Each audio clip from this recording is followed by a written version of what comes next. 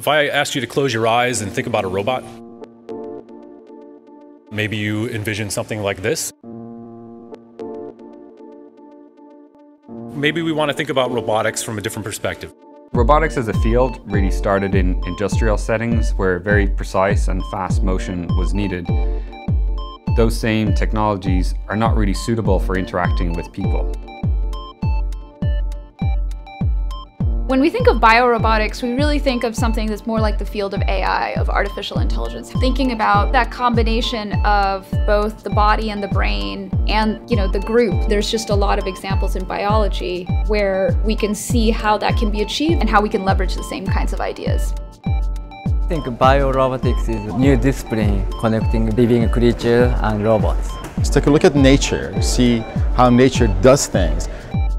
Looking at design principles in nature and trying to build robots that either implement those principles or interact with those principles. Looking at humans, looking at biomechanics, looking at the materials that exist in nature, looking at the algorithms that nature uses. What is intelligence? What is the technology that's going to make us be able to understand what biology already has? And hopefully it's not just inspiration but actually bio-informed, that we take what we learn from animals and use it in applying those techniques to our robots.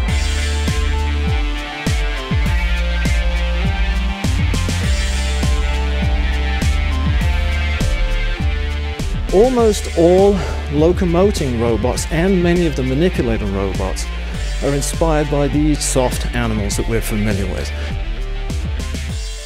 If we wanted to make a robot that acted some way like this, how would we do this? So compared to more traditional robots, the things that are, welding the doors on your car in an assembly line, we're making robots which are inherently safer to interact with because they're soft or they're small, and because of their size or because of their compliance and ability to adapt to sort of natural environments, can perform tasks that are difficult or impossible with other classes of robots. Take, for example, the RoboBees project, which is the goal of creating a colony of autonomous robotic insects.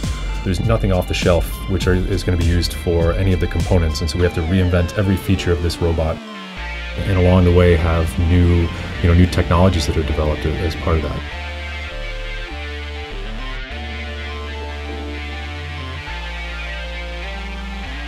Many of the people in our field are inspired by the incredible ability of biological systems to cooperate. If we think of swarms in nature, let's say you think of termites that build mounds, or you think of ant colonies that can forage over large regions. Imagine being able to create robotic systems that could do those tasks. So could I make robots that build? Could I make robots that could go through a coral reef and monitor the health of a system? If you think about traffic and self-driving cars, as soon as you have a lane full of self-driving cars, you have a lot of robots on the road. So if we can build an algorithmic understanding, how do you have large scalable collectives work together in a decentralized way? And they're going to be slightly faulty and they're going to have low capabilities, as opposed to the absolute perfect robot that can perfectly navigate through some complex environment. That's a really amazing manufacturing technology, right? Because you could mass manufacture simple things, and then those simple things would cooperate and create something of a much higher complexity. What we are aiming at in robotics is really this concept that where humans and robots can coexist, can coordinate, can distribute tasks to the joint benefit of all. As you know, there are many big differences between the driving mechanism of current robot and human body. So we're working on soft wearable robots to both enhance and augment the ability of healthy individuals, and then we're trying to apply the same technology to people who have some kind of physical disability. Historically, when people have designed wearable robotics, they've tried to think about how do we give someone superhuman strength. What we believe is that there's a lot of people with some kind of disability who don't need superhuman strength, but just need a small amount of assistance. But that small amount of assistance can have a pretty big impact in their quality of life.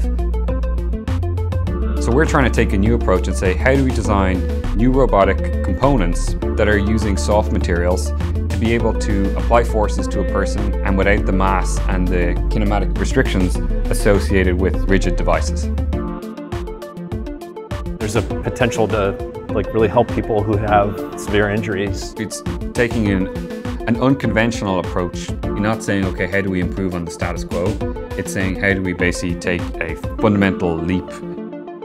We can push all these different fronts, but somewhere behind it there are core ideas that we can share, like how do you produce autonomy? What are the sensing technologies that could work? Can we make softer robots? What we're trying to do is make robots smaller, softer, safer. The line between person and robot get blurred even more, where people are interacting with robots in ways that they never imagined. These are ways that will have profound impacts on our lives in the future, and robotics will be at the forefront of that.